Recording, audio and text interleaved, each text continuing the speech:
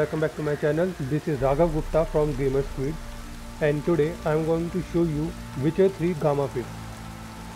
For this we are here in Velen, where Baron lives. So here I am going to show you what's the problem first. You can see in the shadow area it is barely visible. You cannot see anything. In here in this house you cannot see anything. It is too dark. It is basically a glitch in this game. So now for the fix, it is very simple. Just follow the steps that I am doing. All you have to do is go to the options. Now go to video. Here you will go to graphics, and there you will see resolutions.